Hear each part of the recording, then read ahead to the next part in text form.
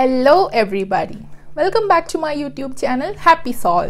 ഇന്ന് നമ്മൾ ചെക്ക് ചെയ്യാൻ പോകുന്ന ടോപ്പിക് പ്രഗ്നൻസി സ്റ്റേജിൽ ഒരു ലേഡി അറിഞ്ഞിരിക്കേണ്ട ഒരുപാട് കാര്യങ്ങളാണ്.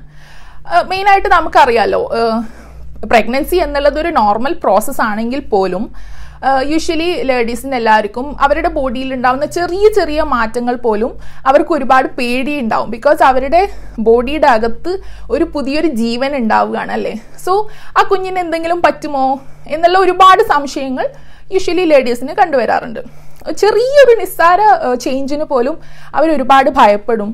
സോ അതേപോലെ തന്നെ ഒരുപാട് സംശയങ്ങളാണ് അവർക്ക് അല്ലേ. സോ ഇന്നത്തെ വീഡിയോയിൽ ബിക്കോസ് ഞാൻ മെഡിസിന് ഫസ്റ്റ് ഇയർ ജോയിൻ ചെയ്തപ്പോൾ തൊട്ട് തന്നെ എൻ്റെ ഫ്രണ്ട്സും റിലേറ്റീവ്സും ഒക്കെ ഒരുപാട് സംശയങ്ങളുമായിട്ട് എന്നെ ഫോൺ ചെയ്യാറുണ്ട്, മെസ്സേജ് ചെയ്യാറുണ്ട്. സോ ഞാൻ വിചാരിച്ചു ഓക്കെ, ഇങ്ങനെ ഒരു വീഡിയോ ചെയ്ത് കഴിഞ്ഞാൽ നിങ്ങൾക്ക് എപ്പോഴും അതൊരു റെഫറൻസിന് യൂസ്ഫുൾ ആയിരിക്കും. സോ ഇന്നത്തെ വീഡിയോയിൽ ഞാൻ മെയിനായിട്ട് ഇൻക്ലൂഡ് ചെയ്യുന്നത് ഈ പ്രഗ്നൻസി പീരീഡ്, ഈച്ച് 3 months നിങ്ങളുടെ ബോഡിയിൽ ഉണ്ടാവുന്ന മാറ്റങ്ങളും എന്തൊക്കെ സിംറ്റംസ് ആണ് നിങ്ങളുടെ ബോഡിയിൽ ഉണ്ടാവുക അതും, അതേപോലെ തന്നെ നിങ്ങൾ കോമൺ ആയിട്ട് യൂഷ്വലി നിങ്ങൾക്ക് ഉണ്ടാവുന്ന സംശയങ്ങൾ, അതിനൊക്കെ കോമൺ ആയിട്ട് ഫ്യൂ ക്വസ്റ്റ്യൻസ് ആണ് നിങ്ങൾ യൂഷ്വലി ചോദിക്കാറുള്ളത്. സോ അതിനൊക്കെയുള്ള ആൻസേഴ്സും ആണ് ഇന്നത്തെ വീഡിയോയിൽ ഞാൻ ഇൻക്ലൂഡ് ചെയ്യുന്നത്. സോ വീഡിയോയുടെ ഡീറ്റെയിലിംഗിലേക്ക് പോകുന്നതിന് മുമ്പായിട്ട് ഇതുവരെ എൻ്റെ ചാനൽ സബ്സ്ക്രൈബ് ചെയ്യാത്തവർ എൻ്റെ വീഡിയോ കാണുന്നുണ്ടെങ്കിൽ ഇതിന് താഴെ റെഡ് ലെറ്ററിൽ സബ്സ്ക്രൈബ് എന്ന് എഴുതിയിട്ടുണ്ട്, അത് ക്ലിക്ക് ചെയ്യുക. അതിൻ്റെ തൊട്ടടുത്ത് ഒരു കുഞ്ഞു ബെല്ലൈക്കൺ ഉണ്ട്, അത് ക്ലിക്ക് ചെയ്യുകയാണെങ്കിൽ നെക്സ്റ്റ് ടൈം ഞാൻ വീഡിയോ അപ്ലോഡ് ചെയ്യുമ്പോൾ അപ്പം തന്നെ നിങ്ങൾക്ക് നോട്ടിഫിക്കേഷൻ കിട്ടും. ഈ പ്രഗ്നൻസി പീരീഡ് എന്ന് പറയുന്നത് 280 days ആണ്, 280 ദിവസം. ദാറ്റ് മീൻസ് 40 weeks, 40 ആഴ്ചയാണ് ഒരു പ്രഗ്നൻസി പീരീഡ് എന്ന് പറയുന്നത്. ഈ പ്രഗ്നൻസി പീരീഡിനെ നമ്മൾ മെയിനായിട്ട് 3 പോർഷനായിട്ടാണ് ഡിവൈഡ് ചെയ്തിട്ടുള്ളത്. First trimester, second trimester and third trimester. That means first 3 months, second 3 months and third 3 months. So each 3 monthsലാണ് നിങ്ങളുടെ ബോഡിയിൽ ഡിഫറെൻറ്റ് ചേഞ്ചസ് നിങ്ങളുടെ ബോഡിയിൽ ഉണ്ടാവുന്നത്. ഇനി നമുക്ക് ഈച്ച് ട്രൈമസ്റ്ററിൽ എന്തൊക്കെ ചേഞ്ചസ് ആണ് ബോഡിയിൽ ഉണ്ടാവുക എന്ന് നമുക്ക് നോക്കാം. അതിൽ first trimester, that means first 3 months നമ്മുടെ ബോഡിയിൽ ഉണ്ടാവുന്ന ചേഞ്ചസ് ആണ് മെൻസസ് കംപ്ലീറ്റ്ലി സ്റ്റോപ്പ് ആവും. മന്ത്ലി വരുന്ന ബ്ലീഡിങ് ഉണ്ടാവില്ല. അതേപോലെ തന്നെ വൊമിറ്റിംഗ് ഉണ്ടാവും, നോസിയ ഉണ്ടാവും. ദാറ്റ് മീൻസ് ഛർദ്ദിച്ചു കൊണ്ടേയിരിക്കും. ഭക്ഷണം കഴിക്കുമ്പോൾ അപ്പം ഛർദ്ദിക്കാൻ തോന്നും, വെള്ളം കുടിക്കുമ്പോൾ അപ്പം ഛർദ്ദിക്കാൻ തോന്നും. അങ്ങനെ പിന്നെ ബോഡി ഭയങ്കര വീക്ക്നെസ് ഫീൽ ചെയ്യും. ഒന്നിനും ഒരു എന്താ പറയുക, ഭയങ്കര വീക്കായി ഒന്നിനൊരു ഉന്മേഷമില്ലാത്തൊരു ഫീൽ ഉണ്ടാവും. അതേപോലെ തന്നെ ഓക്കാനം, ഛർദ്ദിക്കണം എന്നുള്ള തോന്നൽ, പക്ഷേ ഓക്കാനം വന്നുകൊണ്ടേയിരിക്കും, ഛർദ്ദിക്കില്ല, അതുണ്ടാവും. പിന്നെ യൂറിനേറ്റ് ചെയ്യുന്നതിൻ്റെ ഫ്രീക്വൻസി കൂടും, യൂറിനേറ്റ് ചെയ്തുകൊണ്ടേയിരിക്കും. അതേപോലെ തന്നെ ബ്രസ്റ്റിൻ്റെ സൈസ് വലുതാവും, ബ്രസ്റ്റ് ഭയങ്കര ഹെവി ഒരു ഫീലിംഗ് ഉണ്ടാവും. അതേപോലെ തന്നെ നിപ്പിളിന് ചുറ്റും ഡാർക്ക്നെസ് കുറച്ചുകൂടെ കൂടുതലാവും. അതേപോലെ ചിലർക്കൊക്കെ നിപ്പിളിൽ നിന്നും ചെറിയൊരു ഡിസ്ചാർജ് ഫീൽ ചെയ്യും. അതേപോലെ ജനൈറ്റൽ ഓർഗൻ, വജൈനയിലാണെങ്കിൽ ഭയങ്കര സോഫ്റ്റായിട്ട് ഫീൽ ചെയ്യും. വജൈനയിൽ നിന്നും ചെറിയ രീതിയിൽ വൈറ്റിഷ് ഡിസ്ചാർജ് ഉണ്ടാവുന്നത് നോർമലാണ്. അതല്ല നിങ്ങൾക്കൊരു വലിയ ഒരുപാട് ഡിസ്ചാർജൊക്കെ ഫീൽ ചെയ്യുന്നുണ്ടെങ്കിൽ സഡൻലി പോയിട്ട് ഡോക്ടറിനെ മീറ്റ് ചെയ്യണം. ഈ വെള്ളപ്പോക്ക് എന്ന് പറയില്ലേ, അതിനെക്കുറിച്ചാണ് ഞാൻ പറയുന്നത്. അത് ചെറിയ രീതിയിൽ ഡിസ്ചാർജ് ഉണ്ടാവുള്ളൂ, അത് നോർമലാണ്. പക്ഷേ ഈ ഡിസ്ചാർജ് നിങ്ങൾക്ക് ഇച്ചിങ്, അതല്ലെങ്കിൽ ഈ ഡിസ്ചാർജിൽ തന്നെ ഈ ചൊറിച്ചിൽ, ഇച്ചിങ് എന്ന് പറഞ്ഞാൽ ചൊറിച്ചിൽ, അതേപോലെ തന്നെ ഈ ഡിസ്ചാർജിൽ തന്നെ വൈറ്റിന് പകരം എന്തെങ്കിലും ഒരു യെല്ലോയിഷ് ടു ഗ്രീൻ കളർ ചേഞ്ചൊക്കെ നിങ്ങൾക്ക് ഫീൽ ചെയ്യുന്നുണ്ടെങ്കിൽ അപ്പം തന്നെ പോയിട്ട് ഡോക്ടറിനെ മീറ്റ് ചെയ്യുക, വേണ്ടുന്ന ട്രീറ്റ്മെൻ്റ് ഒക്കെ എടുക്കുക. ഈ പറഞ്ഞ ഡിസ്ചാർജ് ഹെവി ഡിസ്ചാർജ് അല്ല, ഹെവി ഡിസ്ചാർജാണ് നിങ്ങൾക്ക് ഫീൽ ചെയ്യുന്നതെങ്കിൽ അപ്പം തന്നെ പോയിട്ട് ഡോക്ടറിനെ കാണണം, അത് അബ്നോർമലാണ്. അതല്ല നോർമൽ ചെറിയ രീതിയിലുള്ളൊരു ഡിസ്ചാർജ് ആണെങ്കിൽ ഈ ഫസ്റ്റ് 3 months അത് നോർമലാണ്, അത് പാനിക് ആവേണ്ട കാര്യമൊന്നുമില്ല. ഇനി second trimester, second 3 months, that means 4th month to 6th month വരെയുള്ള പീരീഡിൽ നിങ്ങളുടെ ബോഡിയിൽ ഉണ്ടാകുന്ന ചേഞ്ചാണ്. ഈ ഫസ്റ്റ് 3 months വോമിറ്റിങ്ങും നോസിയൊക്കെ ഉള്ളത് കാരണം ഭക്ഷണം കഴിക്കുന്നത് വളരെ കുറവായിരിക്കും. ഭക്ഷണം കഴിച്ചാലും അപ്പം തന്നെ വോമിറ്റ് ചെയ്യാനുള്ള ഒരു ടെംപ്റ്റേഷൻ ഉണ്ടാവും. സോ ഈ 4th month to 6 months ആ സമയമാകുമ്പോഴേക്കും ഈ വോമിറ്റിംഗ് ഒക്കെ ഓൾമോസ്റ്റ് കുറഞ്ഞിട്ടുണ്ടാവും. അപ്പോഴാണ് വിശപ്പ് കൂടുതലായി തോന്നുക. അപ്പം എന്താ, ഫുഡ് കഴിക്കുന്നത് കൂടുതലാവും. ഇടയ്ക്കിടയ്ക്ക് പല ഭക്ഷണവും കഴിക്കണം എന്നുള്ള തോന്നൽ വരും. അങ്ങനെയുള്ള ചേഞ്ചസ് ഉണ്ടാവും. അതേപോലെ തന്നെ വയറ് കുറച്ച് വലുതായി തുടങ്ങും. അതേപോലെ കുഞ്ഞ് ആദ്യമായി മൂവ് ചെയ്ത് തുടങ്ങുന്നത് ഈ സെക്കൻഡ് ട്രൈമസ്റ്ററിലാണ്. അത് പാരൻസ് ലേഡീസിനെ സംബന്ധിച്ചിടത്തോളം അവരുടെ ലൈഫിൽ ഏറ്റവും ഭയങ്കര എക്സൈറ്റ്മെൻറ്റ് നിറഞ്ഞ ആ ഒരു സിറ്റുവേഷൻ ആണല്ലേ. ആദ്യമായി നമ്മുടെ ബോഡിയുടെ അകത്ത് നിന്ന് ഒരു കുഞ്ഞ് ആദ്യമായി അനങ്ങുന്നത് ഫീൽ ചെയ്യാൻ പറ്റുക എന്നുള്ളത്.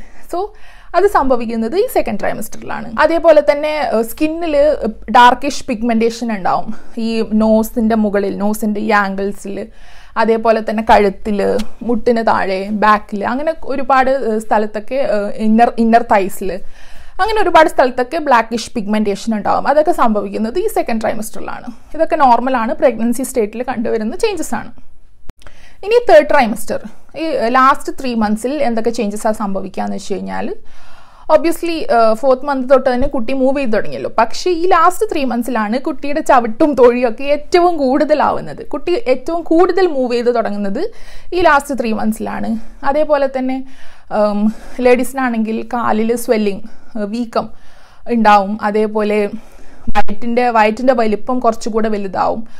അതേപോലെ ഈ 3 months യൂഷ്വലി ലേഡീസിന് ബാക്ക് പെയിൻ അങ്ങനെയുള്ള പ്രശ്നങ്ങളൊക്കെ കൂടുതലായി കണ്ടുവരുന്നത്, നടുവേദന, അതൊക്കെ കൂടുതലായി കണ്ടുവരുന്നത് ഈ ലാസ്റ്റ് 3 months. അതേപോലെ ഈ 8 to 9 months ഒക്കെ ആകുമ്പോഴേക്കും ഈ വയറ് കുറച്ചുകൂടെ താഴോട്ടായിട്ട് വളർന്നു തുടങ്ങും, കുറച്ചുകൂടെ താഴോട്ടേക്ക് ഇറങ്ങും. ഇത്രയും ചേഞ്ചസ് ആണ് ഈ ലാസ്റ്റ് 3 months സംഭവിക്കുന്നത്. സോ ഓൾ ടുഗദർ പ്രഗ്നൻസി പീരീഡിൽ നിങ്ങളുടെ ബോഡിയിൽ ഉണ്ടാവുന്ന ചേഞ്ചസ് ആണ് ഇതൊക്കെ. ഇനി നമ്മൾ ചെക്ക് ചെയ്യാൻ പോകുന്നത് ജനറലി നിങ്ങൾക്ക് ഉണ്ടാവുന്ന സംശയങ്ങളാണ്. സോ നിങ്ങൾക്ക് കൂടുതലും ഉണ്ടാവുന്ന ഒരു സംശയമാണ് എന്തൊക്കെ ഫുഡ് കഴിക്കാം, എന്തൊക്കെ ഫുഡ് കഴിക്കാൻ പാടില്ല എന്നുള്ളത്. സോ നിങ്ങൾക്ക് പ്രഗ്നൻസി സ്റ്റേറ്റിൽ പ്രോട്ടീനേഷ്യസ് ആയിട്ടുള്ള ഫുഡാണ് നിങ്ങൾ കൂടുതൽ കഴിക്കേണ്ടത്. ദാറ്റ് മീൻസ് ഗ്രീൻ പീസ് കഴിക്കണം ഒരുപാട്, അതേപോലെ കടല, അതേപോലെ പരിപ്പ്, അങ്ങനെയുള്ള ഐറ്റംസൊക്കെ നിങ്ങളുടെ ഫുഡിൽ കൂടുതലും ഇൻക്ലൂഡ് ചെയ്യാൻ ശ്രമിക്കണം. ഒരു ദിവസം 2 കപ്പ് മിൽക്കെങ്കിലും നിങ്ങൾ കുടിക്കണം. അത് നിങ്ങളുടെ വീട്ടിൽ നിന്ന് തന്നെ പച്ച മിൽക്ക് അങ്ങനെ കുടിക്കാൻ പാടില്ല, പാക്കറ്റ് പൊട്ടിച്ചിട്ട് അതേപോലെ കുടിക്കാൻ പാടില്ല. നന്നായി തിളപ്പിച്ചിട്ട് നിങ്ങളുടെ വീട്ടിൽ നിന്ന് നന്നായി തിളപ്പിച്ചിട്ട് വേണം അത് കുടിക്കാൻ. ഒരു ദിവസം 2 കപ്പ് കുടിക്കണം. അതേപോലെ നട്ട്സ് ഉണ്ടല്ലോ, ഈ അണ്ടിപ്പരിപ്പ്, ബദാം, അങ്ങനെയുള്ള ഐറ്റംസൊക്കെ നിങ്ങളുടെ ഡയറ്റിൽ ഇൻക്ലൂഡ് ചെയ്യണം. അതേപോലെ മീറ്റ്, റെഡ് മീറ്റ് കുറച്ച് അവോയ്ഡ് ചെയ്യാൻ ശ്രമിക്കണം, അതല്ലെങ്കിൽ കുറയ്ക്കണം. ബിക്കോസ് അത് കൊഴുപ്പ് കൂടുതലുള്ള ഐറ്റമാണ്. അതല്ലാതെ ലീൻ മീറ്റ് നിങ്ങൾക്ക് കഴിക്കാം. അതേപോലെ തന്നെ ഡേറ്റ്സ് കഴിക്കാം, ഈത്തപ്പഴം, അത് ഒരുപാട് കഴിക്കണം. അതേപോലെ ലീഫി വെജിറ്റബിൾസ് ഉണ്ടല്ലോ, അത് നിങ്ങളുടെ ഡയറ്റിൽ ഒരുപാട് ഇൻക്ലൂഡ് ചെയ്യണം. ഫ്രൂട്ട്സ്, നിങ്ങൾക്ക് വേണ്ടുന്ന വൈറ്റമിൻസ് ഒക്കെ പ്രൊവൈഡ് ചെയ്യുന്ന ഫ്രൂട്ട്സ് ഒരുപാട് കഴിക്കണം.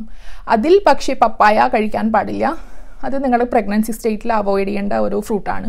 അതേപോലെ ഈ മിൽക്ക് കഴിക്കാമെന്ന് പറഞ്ഞതിൻ്റെ കൂട്ടത്തിൽ മിൽക്ക് പ്രൊഡക്ട്സ് ആയ കേർഡ്, ചീസ്, അതൊക്കെ നിങ്ങൾക്ക് കഴിക്കാം. കാർബോഹൈഡ്രേറ്റ്സിന് വേണ്ടിയിട്ട് റൈസ് നിങ്ങൾ കഴിക്കാം, പക്ഷേ കൂടുതലും ബ്രൗൺ റൈസിലേക്ക് ഷിഫ്റ്റ് ചെയ്യാൻ വേണ്ടി ശ്രമിക്കണം. ബ്രൗൺ റൈസ് തവിടുള്ളത് അത് കഴിക്കുന്നതായിരിക്കും നിങ്ങൾക്ക് പ്രഗ്നൻസി സ്റ്റേറ്റിൽ കുറച്ചുകൂടെ നിങ്ങൾക്കും നിങ്ങളുടെ വയറ്റിലുള്ള ഫീറ്റസിന് കുറച്ചുകൂടെ ബെനിഫിഷ്യൽ ആയിട്ടുള്ളത്. സോ ഇതൊക്കെയാണ് നിങ്ങളുടെ പ്രഗ്നൻസി സ്റ്റേറ്റിൽ നിങ്ങൾ കൂടുതൽ കഴിക്കേണ്ട ഭക്ഷണം. ഇനി നിങ്ങൾ കഴിക്കാൻ പാടില്ലാത്തത് എന്തൊക്കെയാണെന്ന് വെച്ച് കഴിഞ്ഞാൽ ജങ്ക് ഫുഡ്സ്, ഈ പുറത്തുനിന്ന് മേടിക്കുന്ന ഈ KFC പോലുള്ള ഐറ്റം, ബർഗർ, ഷവർമ, അങ്ങനെയുള്ള ജങ്ക് ഫുഡ്സ് ഒക്കെ കൂടുതലും അവോയ്ഡ് ചെയ്യാൻ വേണ്ടി ശ്രമിക്കുക.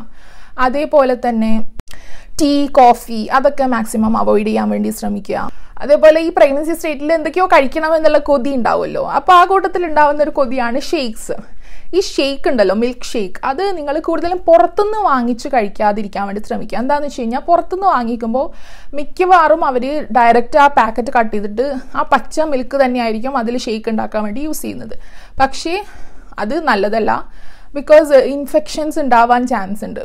സോ മാക്സിമം നിങ്ങൾ എന്ത് വേണം, വീട്ടിൽ നിന്ന് തന്നെ നിങ്ങൾ പാല് പിന്നെ തിളപ്പിച്ചിട്ട് തണുപ്പിച്ചിട്ട് ആ മിൽക്ക് വേണം നിങ്ങൾ ഷേക്ക് ഉണ്ടാക്കാൻ വേണ്ടി യൂസ് ചെയ്യാൻ.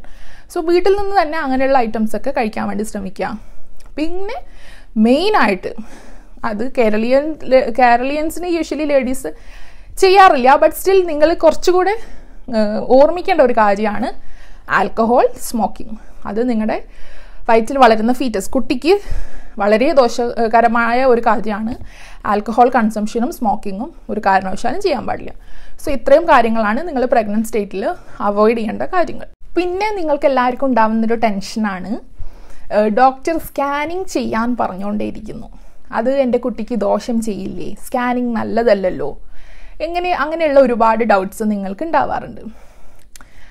ഞാൻ നിങ്ങളോട് പറയുന്നു, ഈ അൾട്രാസോണോഗ്രാഫി എന്നുള്ളത് നിങ്ങൾക്ക് പേടിക്കേണ്ട ഒരു കാര്യമല്ല. ഫസ്റ്റ് ഓഫ് ഓൾ നിങ്ങളോട് ചെയ്യാൻ പറയുന്നത് ഡോക്ടറാണ് അല്ലേ. സോ നിങ്ങൾ ഡോക്ടറിനെ വിശ്വസിച്ചിട്ടല്ലേ നിങ്ങൾ ഹോസ്പിറ്റലിലേക്ക് പോകുന്നത്. സോ നിങ്ങളുടെ ബോഡിക്ക് ഹാംഫുൾ ആവുന്ന ഒരു കാര്യം ഡോക്ടർ നിങ്ങളോട് ചെയ്യാൻ പറയില്ലല്ലോ. സോ എസ്പെഷ്യലി നിങ്ങളുടെ അകത്തൊരു കുട്ടി കൂടി ഉണ്ട്, ആ കുട്ടിക്ക് ദോഷം വരുന്ന കാര്യം ഡോക്ടർ ചെയ്യാൻ പറയില്ലല്ലോ. സോ ഫസ്റ്റ് ഓഫ് ഓൾ നിങ്ങൾ മനസ്സിലാക്കേണ്ട ഒരു കാര്യം, ഈ അൾട്രാസോണോഗ്രാഫി എന്നുള്ളത് റേഡിയേഷൻസ് അല്ല അതിൽ യൂസ് ചെയ്യുന്നത്. അതിൽ സൗണ്ട് വേവ്സ് ആണ് നിങ്ങളുടെ ബോഡിയിലേക്ക് പോകുന്നത്. അത് നിങ്ങൾക്കോ നിങ്ങളുടെ കുട്ടിക്കോ ദോഷകരമായ ഒരു കാര്യമല്ല.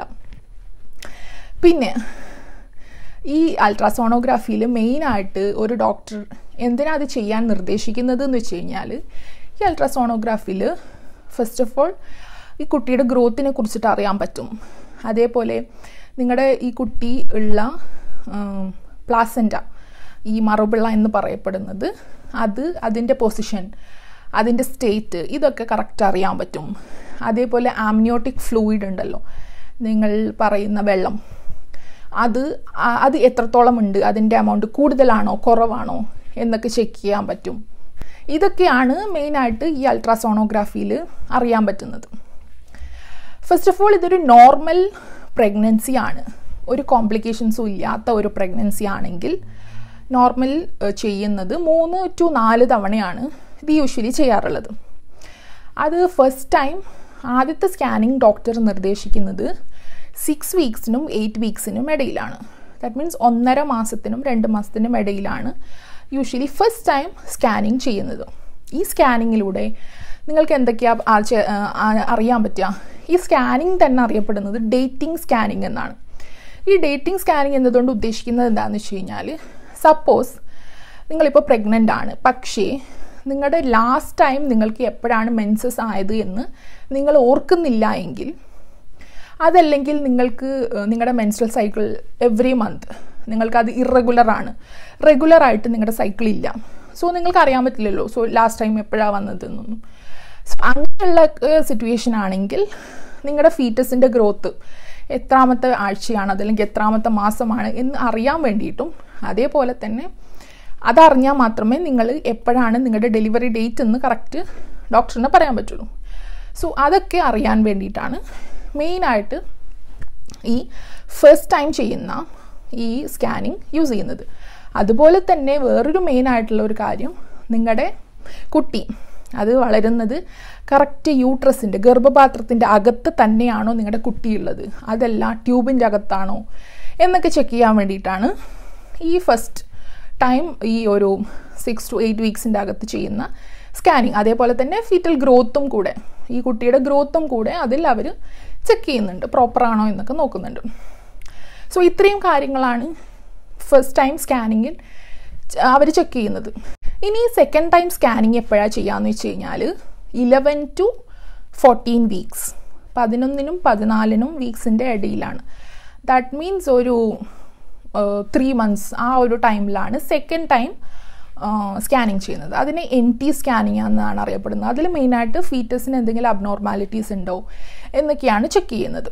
ഇനി തേർഡ് ടൈം സ്കാൻ ചെയ്യുന്നത് 19 to 20 വീക്സിൻ്റെ അകത്താണ്. ദാറ്റ് മീൻസ് ഒരു 4th to 5th മന്ത് ആ ഒരു സ്റ്റേജിലാണ് മൂന്നാമത്തെ തവണ സ്കാൻ ചെയ്യുന്നത്.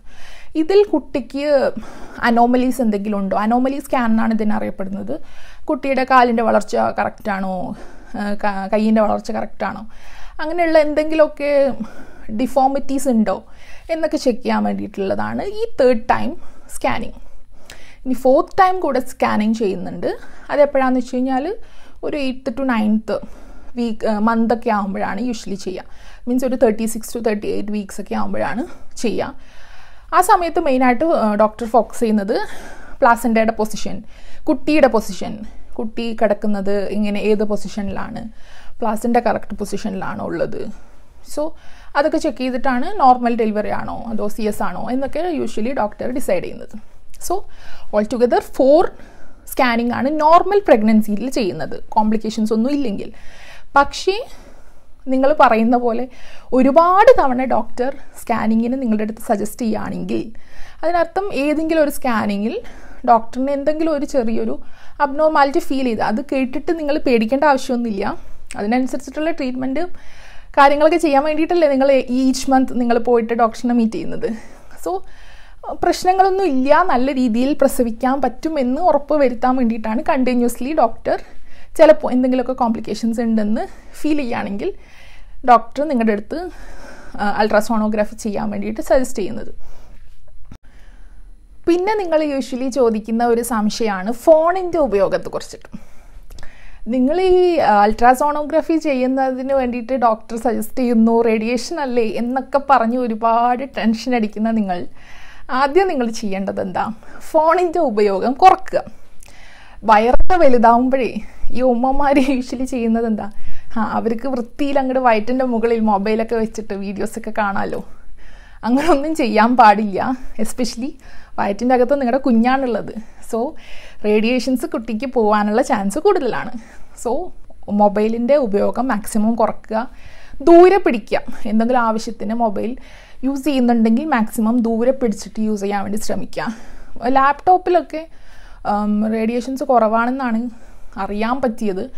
സോ കമ്പ്യൂട്ടർ അല്ലെങ്കിൽ ടി വി ഒക്കെ യൂസ് ചെയ്യുന്നതിന് പ്രശ്നമൊന്നുമില്ല. മൊബൈലിൻ്റെ ഉപയോഗം മാക്സിമം കുറയ്ക്കാൻ വേണ്ടി ശ്രമിക്കാം. പിന്നെ നിങ്ങൾ കൂടുതൽ ചോദിക്കുന്ന ഒരു സംശയമാണ് വെയിറ്റ് ഗെയിൻ, തടി കൂടുന്നതിനെ കുറിച്ചിട്ട്.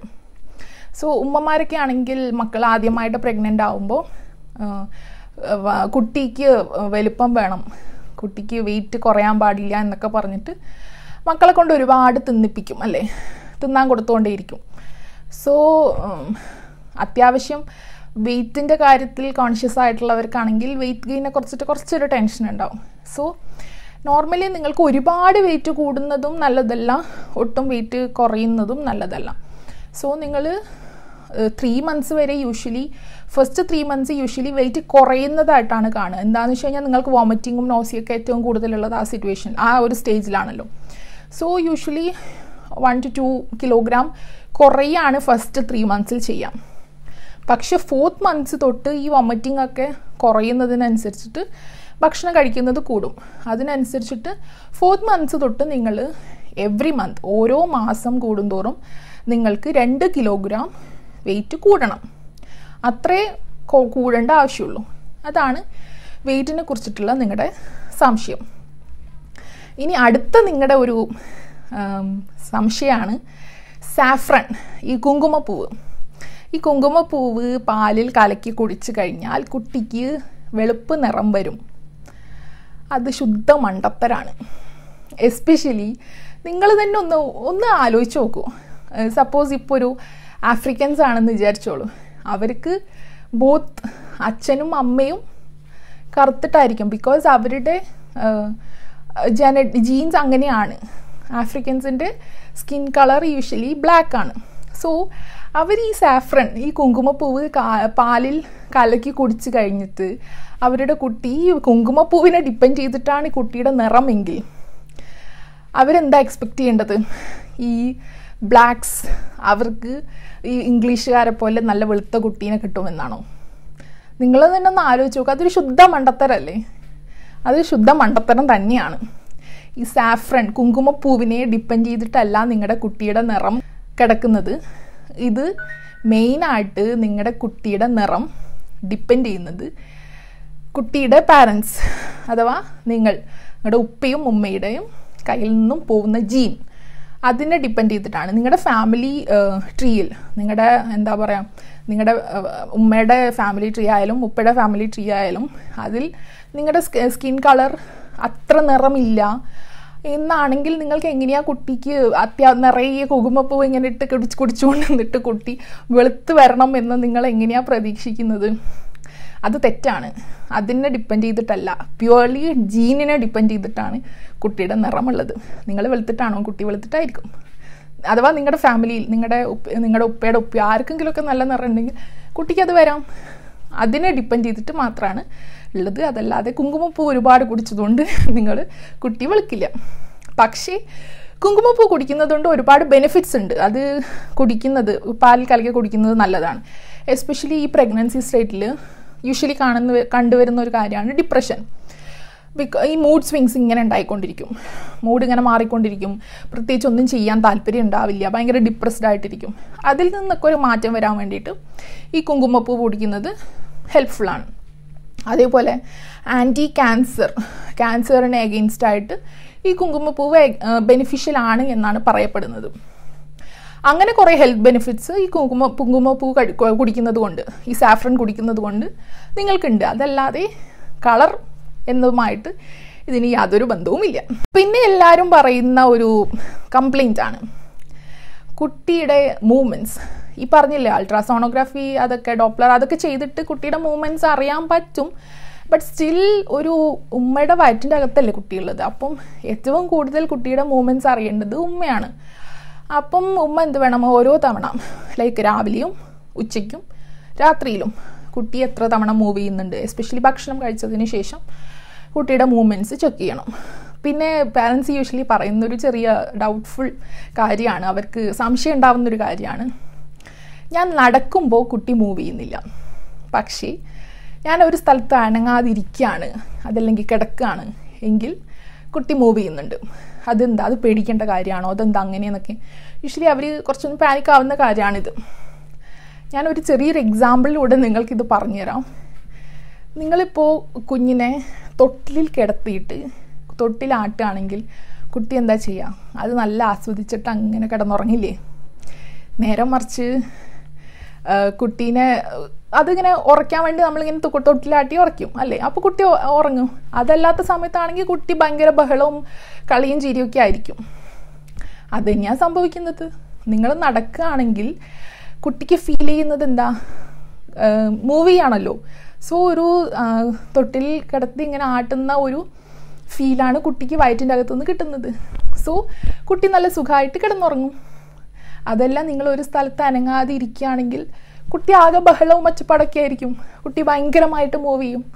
സോ സിമ്പിൾ, അത് തന്നെയാണ് നടക്കുന്നത്. സോ അത് പാനിക്കാവേണ്ട കാര്യമൊന്നുമില്ല എന്ന് കരുതി കുട്ടിയുടെ മൂവ്മെൻറ്റ്സ് വളരെ കുറവാണ്, ഇരിക്കുമ്പോഴും കിടക്കുമ്പോഴും ഒന്നും കുട്ടി മൂവ് ചെയ്യുന്നത് വളരെ കുറവായിട്ട് നിങ്ങൾ ഫീൽ ചെയ്യുന്നുണ്ടെങ്കിൽ നിങ്ങൾ ഇമ്മീഡിയറ്റ്ലി ഡോക്ടറെ പോയി കാണണം എന്ന് കരുതി.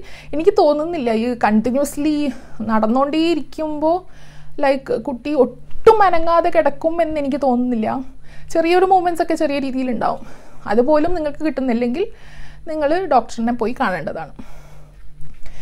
പിന്നെ നിങ്ങൾ ചോദിക്കുന്ന ഒരു സംശയമാണ് ഏത് പൊസിഷനിലാണ് കിടക്കേണ്ടത് പ്രഗ്നൻസി സ്റ്റേറ്റിൽ.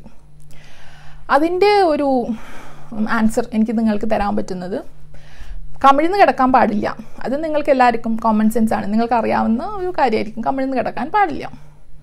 വയറ് വരുന്നതിന് മുമ്പ് പ്രഗ്നൻ്റ് ആണെന്ന് അറിഞ്ഞു കഴിഞ്ഞാൽ കമിഴ്ന്ന് കിടക്കാൻ പാടില്ല. പിന്നെ മലർന്ന് കിടക്കുന്നത് അവോയ്ഡ് ചെയ്യണം. എന്താണെന്ന് വെച്ച് കഴിഞ്ഞാൽ നിങ്ങളുടെ ബോഡിയുടെ അകത്തുള്ള മേജർ ബ്ലഡ് വെസൽസ് ഉണ്ടല്ലോ, ഈ കുട്ടിയിലേക്ക് ബ്ലഡ് എത്തിക്കുന്ന മേജർ വെസൽസൊക്കെ നിങ്ങൾ കമിഴ്ന്ന് കിടക്കുമ്പോൾ ഈ ഗർഭപാത്രം ഈ ബ്ലഡ് വെസൽസിൻ്റെ മുകളിൽ പോയിട്ട് കംപ്രസ് ചെയ്യും. അപ്പം എന്താ, കുട്ടിക്ക് ബ്ലഡ് കിട്ടുന്നത് കുറയാനുള്ള ചാൻസ് ഉണ്ട്. അതേപോലെ വേറൊരു റീസൺ എന്തുകൊണ്ട് കമിഴ്ന്ന് കിടക്കാൻ പാടില്ല എന്ന് പറയുന്നതിൻ്റെ വേറൊരു റീസണാണ്, നിങ്ങൾ കമിഴ്ന്ന് കിടക്കുമ്പോൾ നിങ്ങളുടെ ഇൻറ്റസ്റ്റൈൻ, സ്റ്റൊമക്ക്, അതിൻ്റെ മുകളിൽ ഈ യൂട്രസ് പോയിട്ട് കംപ്രസ് ആവും. അപ്പോൾ എന്ത് സംഭവിക്കും, നിങ്ങൾ കഴിച്ച ഫുഡൊക്കെ അഗെയിൻ തിരിച്ചു വരാനുള്ള ചാൻസ് കൂടുതലാണ്. അതൊക്കെ അവോയ്ഡ് ചെയ്യാൻ വേണ്ടിയിട്ടാണ് മലർന്ന് കിടക്കാൻ പാടില്ല എന്ന് പറയുന്നത്. കൂടുതലും നിങ്ങൾ കിടക്കാൻ യൂസ് ചെയ്യുന്ന position left lateral, that means ഇടതുവശത്തേക്ക് ചരിഞ്ഞിട്ട് വേണം നിങ്ങൾ കിടക്കാൻ. അങ്ങനെയാണെങ്കിൽ ബ്ലഡ് വെസൽസിൻ്റെ മുകളിലും യൂട്രസ് പോയി കംപ്രസ് ആവില്ല, സ്റ്റൊമക്കും ലെഫ്റ്റ് സൈഡിലേക്ക് മൂവ് ചെയ്തല്ലോ, സോ അതിൻ്റെ മുകളിലും പോയിട്ട് ഇത് കംപ്രസ് ആവില്ല. സോ ലെഫ്റ്റ് ലാറ്ററൽ ഇടതുവശം ചരിഞ്ഞിട്ട് വേണം നിങ്ങൾ കിടക്കാൻ വേണ്ടിയിട്ട്. സോ ഇതൊക്കെയാണ് ഒരു പ്രഗ്നൻസി പീരീഡിൽ നിങ്ങൾക്ക് അറിഞ്ഞിരിക്കേണ്ട കാര്യങ്ങൾ. നിങ്ങൾ യൂഷ്വലി ചോദിക്കുന്ന ജനറൽ ആയിട്ടുള്ള ക്വസ്റ്റ്യൻസിൻ്റെ ഓൾമോസ്റ്റ് എല്ലാറ്റിൻ്റെയും ആൻസർ ഞാൻ ഇന്നത്തെ വീഡിയോയിൽ ഇൻക്ലൂഡ് ചെയ്തിട്ടുണ്ട്. നിങ്ങൾക്ക് ഇതുകൊണ്ടൊന്നും നിങ്ങളുടെ സംശയങ്ങൾ തീരില്ല എന്ന് എനിക്ക് നന്നായിട്ട് അറിയാം. ഇനിയും നിങ്ങൾക്ക് ഒരുപാട് സംശയങ്ങൾ ഉണ്ടാവും. അങ്ങനെ ഉണ്ടാവുകയാണെങ്കിൽ ഇതിന് താഴെ കമൻറ്റ് സെക്ഷനിൽ എന്നോട് ചോദിക്കാം. അതല്ലെങ്കിൽ പേഴ്സണൽ മെസ്സേജ് ആയിട്ട് അയക്കണമെങ്കിൽ അങ്ങനെയും അയച്ച് ചോദിക്കാം. ഇനിയും നിങ്ങളുടെ സംശയങ്ങൾ ക്ലിയർ ചെയ്യാൻ വേണ്ടിയിട്ട് ഞാൻ റെഡിയാണ്. സോ എൻ്റെ വീഡിയോ ഇഷ്ടപ്പെട്ടിട്ടുണ്ടെങ്കിൽ ലൈക്ക് ചെയ്യാൻ മറക്കരുത്, അതേപോലെ സബ്സ്ക്രൈബ് ചെയ്യാനും മറക്കരുത്. അണ്ടിൽ നെക്സ്റ്റ് ടൈം ഒരു പുതിയ ടോപ്പിക്കുമായി വരുന്നത് വരെ all the very good luck to everybody. Take care.